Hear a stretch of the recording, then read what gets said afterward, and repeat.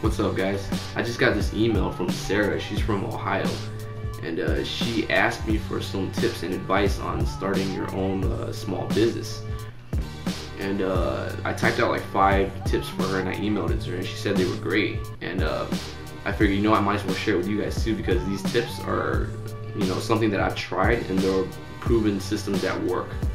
So let me read you the first thing I typed to her. Tip number 1 was, don't go into business only thinking about making quick profits. You got to think long term. Most successful businesses are the ones that focus on providing value and building strong relationships. If you do both, I guarantee you the money will follow. And tip number 2 was, start off small. The best thing to do is test out the water before you dive in. I started ink press custom t-shirts out of my garage. I bought a 4-color screen press and supplies on Craigslist. Total investment was around like $500 or something, around $500. And within the first month I made around $400. And then the second month I made about $620. And then the third month I made over $4 grand, and that was off 2 sales alone. So start off small and see where it goes. That way, if you start off small, you won't have a lot to risk, a lot to lose. And tip number 3, always keep in touch with the customers before and after you make a sale. Like most businesses, they fail because after they make the sale, they don't really follow up on the customer.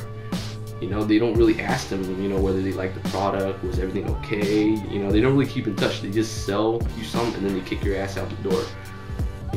So your main goal is to take care of your customers to the point where they have no choice but to do business with you. If they go somewhere else, they can't get the same service as they can, get from you.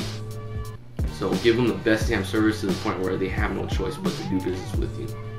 And tip number 4, when you start making profits, don't go spending it on crap. What you should do is taking that money and reinvesting it in your business to help it grow.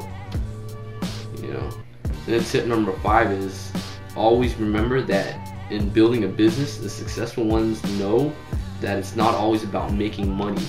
It's about who you become in the process of building your business. Like, building a business is not easy. I mean, you have to go through a lot. You have to go through a lot of changes in yourself. You got to learn to be fearless, creative, and assertive. So building a business is tough, but you know what? If you don't give up, you set goals, and you take action, you can actually do it. And that's pretty much all I emailed her, but I thought they were good tips, and I figured, I might as well share it with you guys.